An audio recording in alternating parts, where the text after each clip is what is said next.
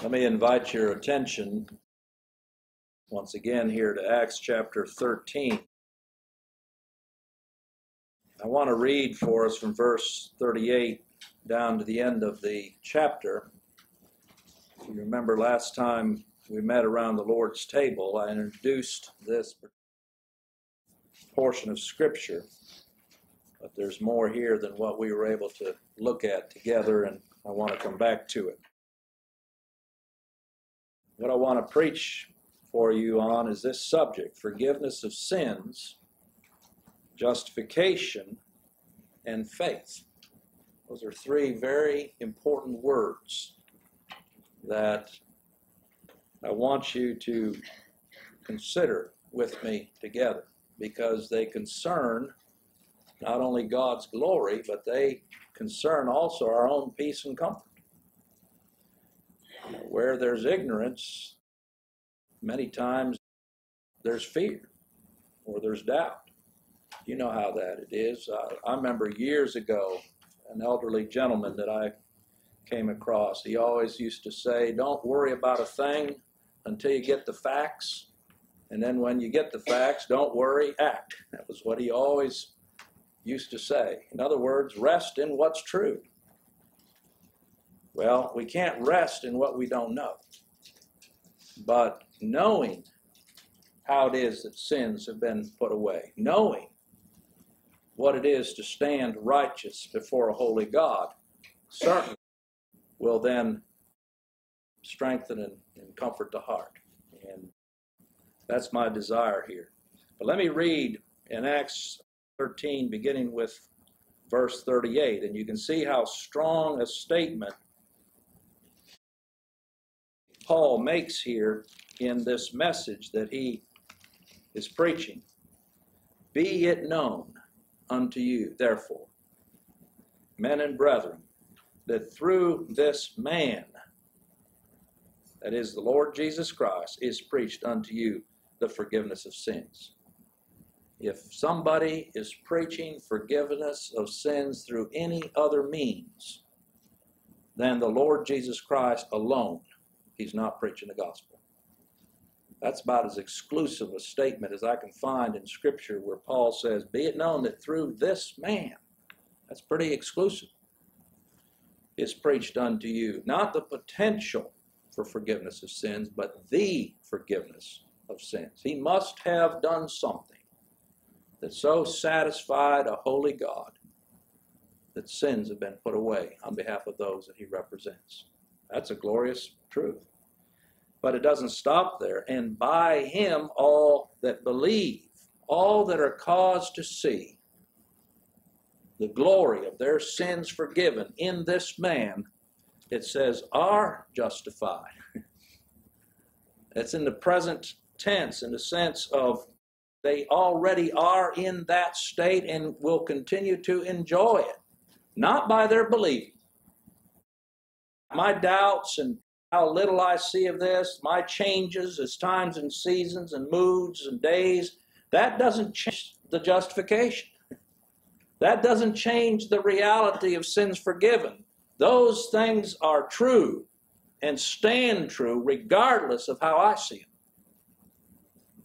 You realize that in this matter of forgiveness of sins, in this matter of our justification before God, it's all about how God sees it. We forget that. You say, well, I don't see it as clear as I should. Doesn't change the fact that if you're the Lord, your sin was put away at Calvary. Some say, well, I still struggle with the idea, especially in sin, that I stand just as justified before God as I ever was because of the righteousness of Christ. Well, it doesn't matter how you see it. It's how God sees it. It will affect your peace and comfort. There's no question. You'll wallow around in your own misery and guilt and all these thoughts that just bring you down because you're not looking to Christ. But it doesn't change the fact that forgiveness of sins is in what he accomplished. My justification is in how God sees me. How God sees me. See? And that's the peace. And it says here, by him all that believe are justified from all things. I like that too. All things. from which ye could not be justified by the law of Moses. That law is a terrible taskmaster. If you think it's a cooperation between what Christ has done and what you can do, you're going to be wearing yourself out. Just read what it says there, from which ye could not be justified. That law cannot justify you. It justified Christ because he obeyed it in every jot and tittle. And I stand justified in Christ. But if I attempt to step out and say, well, I'm going to take it on, I will not know anything but condemnation and death. Beware, therefore, lest that come upon you which is spoken of in the prophets. Behold, ye despisers, and wonder, and what? Perish. To despise this way, to look for forgiveness in any other way, to seek justification, even in my faith, and say, well, that's what justifies me, is to despise the work of the Lord Jesus Christ. And the only end of any such reasoning can be perishing unless the Lord grants us repentance. Because there is no forgiveness anyplace else but in him. It's not in me, it's in him. I have a righteousness, but it's not in me. Even my best works are filthy rags, but that righteousness is in him. In him. He says, for I work a work in your days, a work which ye shall in no wise believe, though a man declare it unto you. And when the Jews were gone out of the synagogue, the Gentiles besought that these words might be preached to them the next Sabbath. Isn't that interesting? Those that the Jews considered dogs and second-class citizens, even though they allowed them into their synagogues if they would dress like a Jew. You realize that? To be a proselyte, you had to actually physically cut your hair a certain way and wear your clothes a certain way and show that you were really converted. Sounds a little bit like modern religion, doesn't it? Now, when the congregation was broken up, many of the Jews and religious proselytes followed Paul and Barnabas, who, speaking to them, persuaded them to continue in the grace of God. I find that word interesting as well. You know, they followed Paul and Barnabas, hungry to hear more of this glorious message of Christ and his finished work. And in speaking with them, Paul and Barnabas already saw evidence that God had begun a work. That's the evidence. Faith is the evidence of that work begun. And he persuades them to continue. He didn't persuade them to get into the grace of God. You don't get into it. Like some say, I'm slowly coming into it. You don't do that. It's revealed. It's revealed. But as it is, you will certainly grow in grace in the knowledge of the Lord Jesus Christ. These things will become more precious to your soul and heart. You'll see more and more the necessity of the work of Christ on your behalf. And so continue in that grace. That's an evidence of grace. That's good. All right? And the next Sabbath day, verse 44, came almost the whole city together to hear the word of God.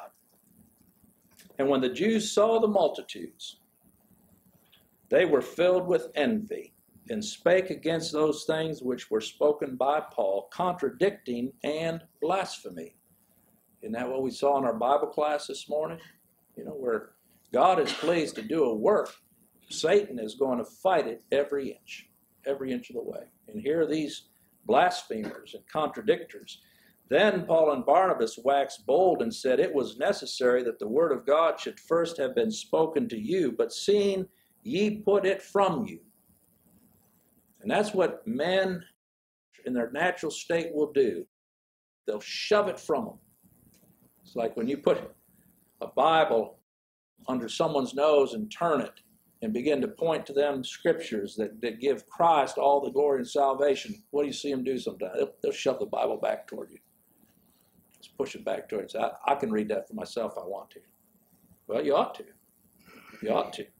But they put it, seeing ye put it from you and judge yourselves unworthy of everlasting life. How did they do that? Well, by looking to their own worthiness.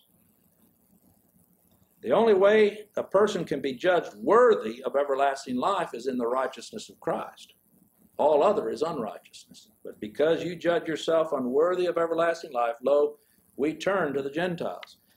For so saith the Lord, so hath the Lord commanded us, saying, I have set thee to be a light of the Gentiles, that thou shouldst be for salvation unto the ends of the earth. And when the Gentiles heard this, again, you have to be a Jew reading this to understand the impact. Because the Gentiles were hated. All right?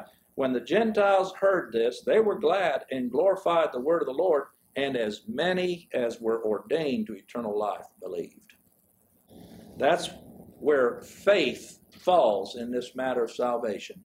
It's an evidence of having been chosen of God. It's an evidence of Christ having died and put away my sin. It's an evidence of having been justified freely through the redemption that is in the Lord Jesus Christ. It's an evidence. It's not the cause. It doesn't initiate anything. It's the response. It's the fruit.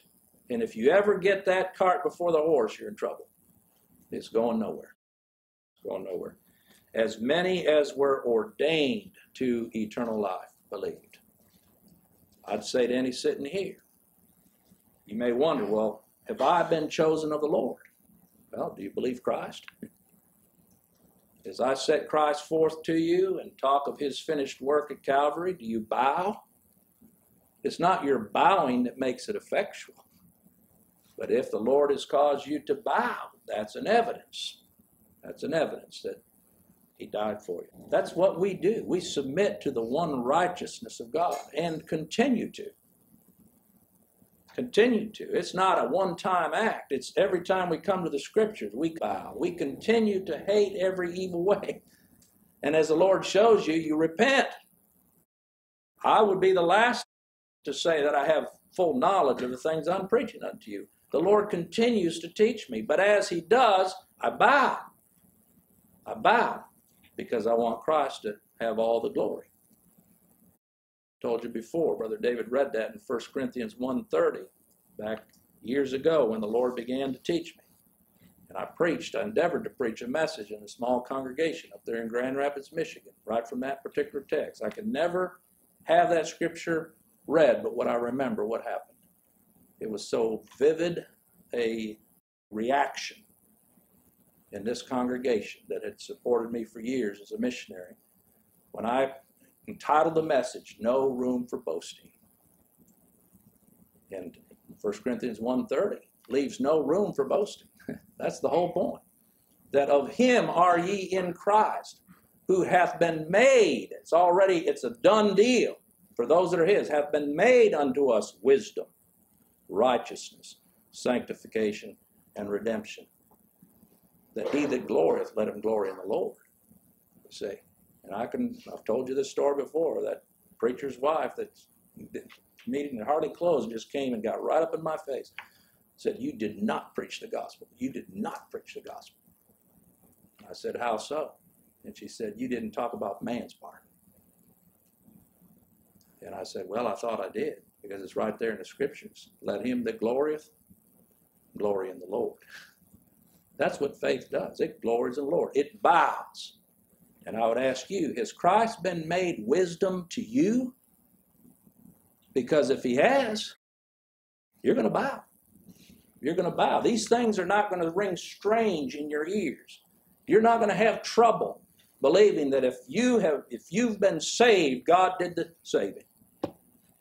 You're not going to have trouble believing that all of your salvation, the Lord Jesus Christ accomplished. You're not going to be putting butts at the end of statements and trying to work this thing around to where you get just a little wiggle of the glory. Now, if he's been made wisdom to you, then you gladly say, let him that glory, glory the Lord. That's what faith is. As many as were ordained to eternal life believe. Right? And it says the word of the Lord was published throughout all the region. But the Jews stirred up the devout and honorable women and the chief men of the city, and raised persecution against Paul and Barnabas, and expelled them out of their coasts. But they shook off the dust of their feet against them, and came unto Iconium. And the disciples were filled with joy and with the Holy Ghost. All right, so there are a number of points in here that I could bring out in Paul's message. But I use this as a pattern. I would say that any of us that preach, any of us that stand here and open the Word, we have here a sum or summary of the very points that need to be underscored with regard to the gospel. I'll just give these to you. There's 6 of them, so I'll move down through these. First is this, and we saw this last time. This will give an opportunity just to kind of review, but in verses 17 to 33, all of the Old Testament scriptures foresaw and foretold the coming of a Savior.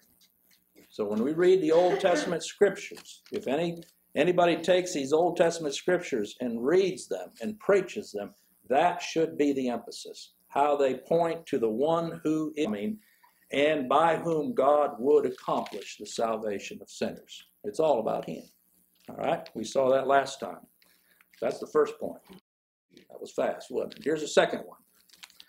All that the Lord Jesus Christ did from His birth to His death. Because you remember last time we saw, Paul started all the way back in this message, all the way back to the beginning when God chose out a people of Israel and showed how all those types and pictures through David all the way up. But then when he got to Christ in verses 24 through 37, here's what he was saying. All that the Lord Jesus Christ did from His birth to His death, His burial, His resurrection, His ascension, all was a fulfillment of all of the conditions and requirements of God's holy law and justice. That's why He had to come. Somebody had to obey it. That law did not change. The law does not budge. God does not change. In order for God to show mercy, there has to be satisfaction. That's the essential message of the gospel. And the message is that Christ did it. The Lord Jesus Christ did it. Every aspect of his life and death. Even though I do point to you that the cross as being the fulfillment of all that was required, yet it began right from His birth. He had to be perfect in His nature. That's why I don't understand today how some of these are saying, well, He was perfect until He got to the cross. And then suddenly now, when God put the sin of His people to Him, that somehow His nature then was tainted by that sin. If that's what's required, tainted all the way back there from the womb. And in that case, you have no salvation at all. You have none. You have none. Christ did not have to redeem Himself first before He laid down His life for His people. That is blasphemous. It's ridiculous to even entertain that kind of thought. But we see here how the Lord Jesus Christ did from His birth to His death, His burial and His resurrection, fulfill every jot and tittle. I'm thankful it's that way. I have a perfect Savior, a perfect sacrifice, and a perfect satisfaction. And when I'm troubled in myself about my sin, I'll tell you, when God gives you eyes to look there, you realize, I need that. I need that. You do too. All right, so that's the second point. The third is where we picked up right here in verse 38. Here's what I want you to see. That what the Lord Jesus did and accomplished by His death has resulted, I like this, in the immediate forgiveness of sins and the justification once for all for whom He died. Now, if the Lord will cause you to see that, I know it'll give you some rest. It'll give you some peace. We see here plainly the cause and the manner of forgiveness of sins, don't we? It's nowhere else but in the person of the Lord Jesus, God's Lamb. That's who we're talking about here, God's Lamb. Not one you brought. Those lambs that they brought could not save. could not put away sin. This is God's Lamb, that through this man is preached unto you forgiveness of sins. It was through his life, his obedience, but it was his death, his obedience unto death. And you see, as I've mentioned already, it's not the potential of forgiveness of sins that is preached. I'm not preaching to you a potential for having your sins forgiven if you will just do something. I'm preaching to you forgiveness of sins in Christ, period. That's where it is. It's in him. It's in him and what he accomplished. It was conditioned on something outside ourselves. Quit trying to work it up in yourself. It's outside ourselves. It's in a sacrifice. I don't care how well the children of Israel behaved. Any hope was in that sacrifice. It was in what that priest was doing. Not what they were doing, but in what the priest was doing. And that's the way it is with us. A forgiveness already accomplished. Brother Bill read this for the men during our time of prayer before the meeting. But in Ephesians chapter 1, in verse 7, if you'll just look there.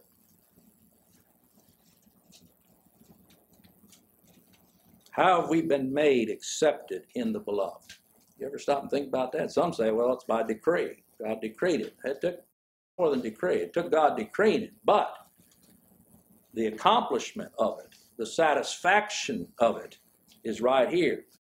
Look what comes on the heels of verse 6. In whom we have redemption through his blood. And notice what it says. The forgiveness of sins according to the riches of his grace. There's no distinction made in Scripture between redemption and forgiveness. If you've been redeemed, your sins have been put away. The ransom price has been made. It's not laying in limbo. Your sins aren't laying in limbo until you believe. No. When that redemption price was paid, the ransom paid, sins were put away, forgiven. Over in Colossians chapter 2, we see the same thing. Colossians chapter 2. In verses 12 through 15, buried with him in baptism. Now, again, maybe you thought that this refers to water baptism, but context is everything. Go back and look at what is the context of this particular portion of Scripture, what comes before and what comes after. Paul is writing here in verse 11, in whom also ye are circumcised. That's not talking about a physical circumcision, because it says the circumcision made without hands. But then it even goes further to describe the type of circumcision that he's referring to here. It's a spiritual circumcision, but don't think of regeneration. A lot of people say, well, circumcision means regeneration. Not in this context. Read what it says. In putting off the body of the sins of the flesh, by the circumcision of Christ. What is circumcision? It's a cutting off. Christ was cut off in the flesh. He bore the curse of our sin in his death. And in that, the body of sins was put away. It's not talking about regeneration. When the Lord regenerated my heart, converted this heart to Christ, I'll tell you what, that body of sin, this flesh has not been put off. It is every bit what it was. It will not die until it's put in the grave. But there is a body of sin, which by the circumcision of Christ, it's talking about his death, was put off and put away. You can see the symbolic language that Paul uses here describes it as a circumcision, but he also describes it as a baptism. Didn't Christ refer to his own death as a baptism?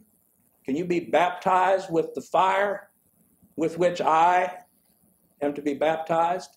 It's a picture of that burnt offering in the Old Testament, a total consumption, just like in baptism, a complete burial, an immersion into death. He experienced death, though he were just. He experienced death. It was a baptism of fire, the wrath of God being poured out upon him. But it says, buried with him in baptism, in that baptism, wherein also ye are risen with him through the faith of the operation of God, who hath raised him from the dead. There, faith is what? The effect. It's the fruit. It's the result of what Christ suffered. And you, this is what I want to see, verse 13, you being dead in your sins and the uncircumcision of your flesh, because when he represented us on that cross of Calvary, there was nothing in me. That whole condemnation was against my person. But look here, hath he quickened together with him. And this is what I want you to see, because a lot of people read that and say, well, there's regeneration again. I want to ask you something. Were we all regenerated at the same time? No. The Lord in his grace and spirit, different times and different places, has been pleased to call out his own. But here it's talking about a quickening together with him. What's it talking about? His resurrection. That is the one place that I can say we were all baptized together with him, if we were the Lord's, and we were all quickened, raised together with him. But here's the part really that strikes home now, what? Having forgiven you all trespasses. That means when he raised, those trespasses were already forgiven. When he came out of that grave, I wasn't yet born. I didn't know anything about it, just like I didn't know anything about it being born in this world, born in ignorance and darkness until he gave me life. But I'll tell you this, my sins were already put away. That's what Paul is preaching back here when you come to Acts chapter 13. Coming back, Acts 13 and verse 38. When he says all that believe are justified, it doesn't say shall be justified, does it? If you believe, you'll be justified. It says all that believe are justified. That means you're already in that state. Your believing doesn't change it. It's just God's way of causing you to come to see it and believe it and rest in the work of Christ. Beware of translations that make our justification the result of our believing. Men that translate the scriptures put their prejudices in there. I was talking to a man in California a few weeks ago, and he was making this point. He said, well, what you're saying makes no sense according to Scripture. And I was quoting him what we have here, and he says, well, that's not what my translation says. He was reading out of the American Standard, New American Standard Version, and if you look over in Romans chapter 10, this is why you have to be careful. The reason why I use the King James Version is because I believe that of all the versions that are there, it is the version that is the most careful and is the translation that is the closest to the original. That's why we use it. The originals were inspired of God. But now as these men sat down and translated this, you can see with what care, even though we find parts where, again, we have to go back to the original. But you can see with what care these men wrote the scriptures, even where they added their thoughts as far as what the meaning was, that what they do, put it in italics. I like that. Because wherever I see italics now, I can go back and verify it for myself. Is this what it's saying? Is that the right way to fill in the gap, if you will? If not, it's still the original. It's still that which is our standard, you see. But here, if you look in Romans chapter 10, it says here, for with the heart man believeth unto righteousness, and with the mouth confession is made unto salvation. This man's translation said, for with the heart a person believes resulting in righteousness, and with the mouth he confesses resulting in salvation. I mentioned to you last time, that's not what that says. When a man believes unto, that word unto means toward. It's describing the object of what he's looking at. If I were to stand here and look out there just for a few minutes, even while I'm preaching, what are you going to do? You're going to start looking out there to see what's going on. Okay? Because it's toward. There's a looking toward something that's out there. That shows me right there that righteousness isn't in here. The believing is unto righteousness. It's toward. That's what the word is in the original. It doesn't mean resulting in. My looking out there doesn't make that car appear. It's looking at what's there. And it's there because Christ established it. And God accepted it and already imputed it. And the Spirit of God gives me eyes to look toward. that.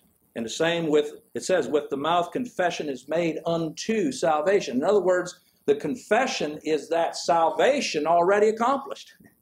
It's not my confessing that results in salvation. Otherwise, Christ is dead in vain.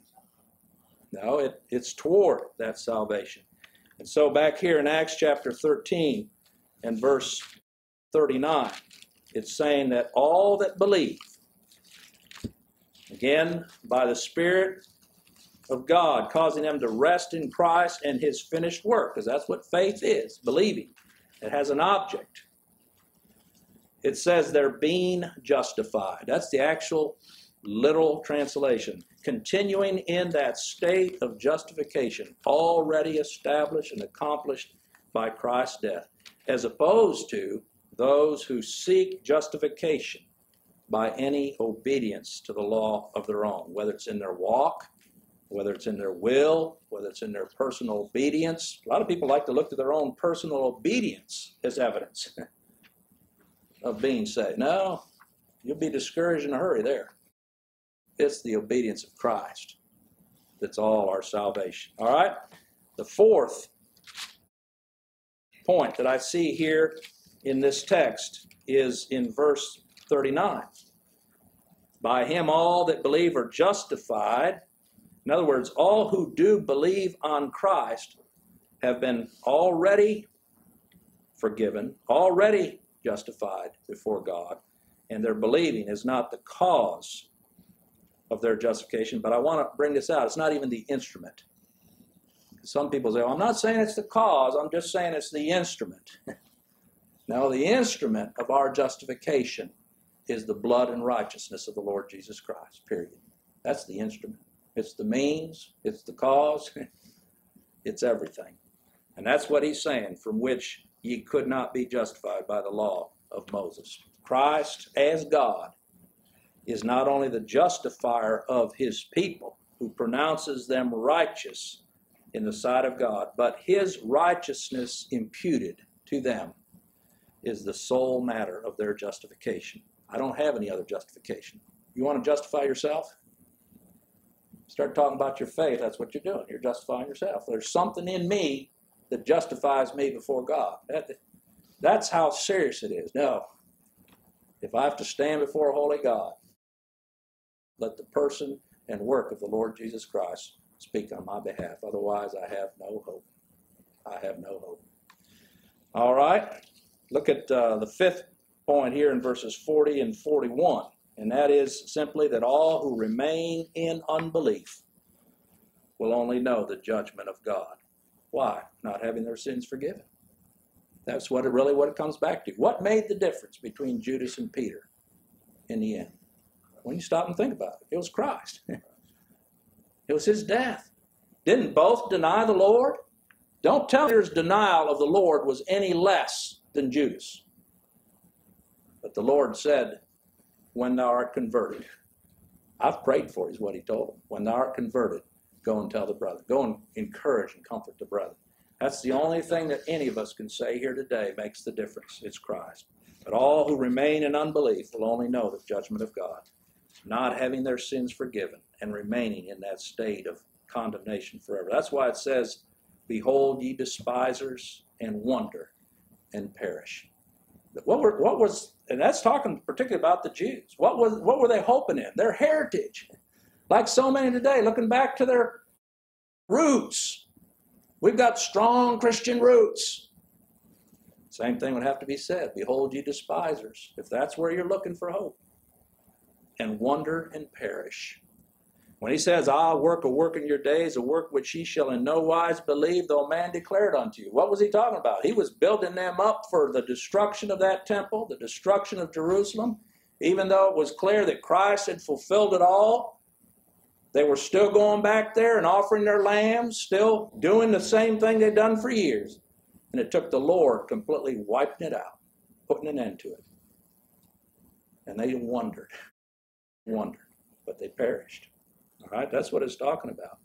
No amount of hearing of the gospel or persuasion by the truth or commanding them to believe will have any effect because they've been left to their ignorance.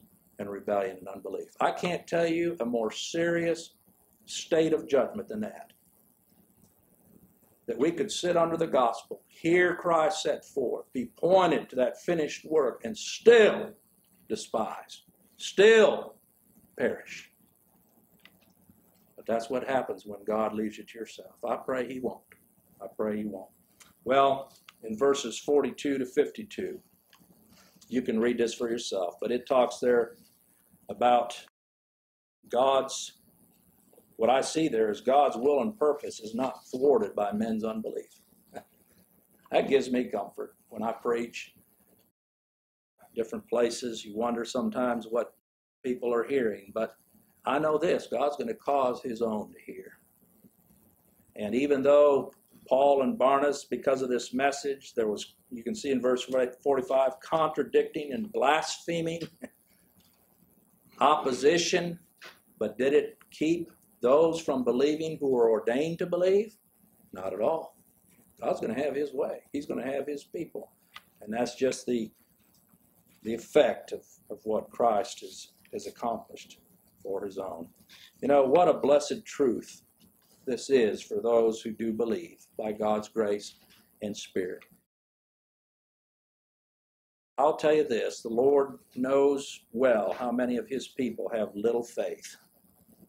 You want to stand up and testify to me today or before everybody else how strong your faith is? I'll give you the opportunity if you'd like. You'd be a fool. You would be a fool. Just stop and think since you got up this morning how little you have thought of Christ. Do you want God to accept you on that basis? I don't. So quit looking there yourself for acceptance. Quit trying to think I've got to work it up a little more, otherwise I'm going to be cast off. Even that's foolish thinking, isn't it?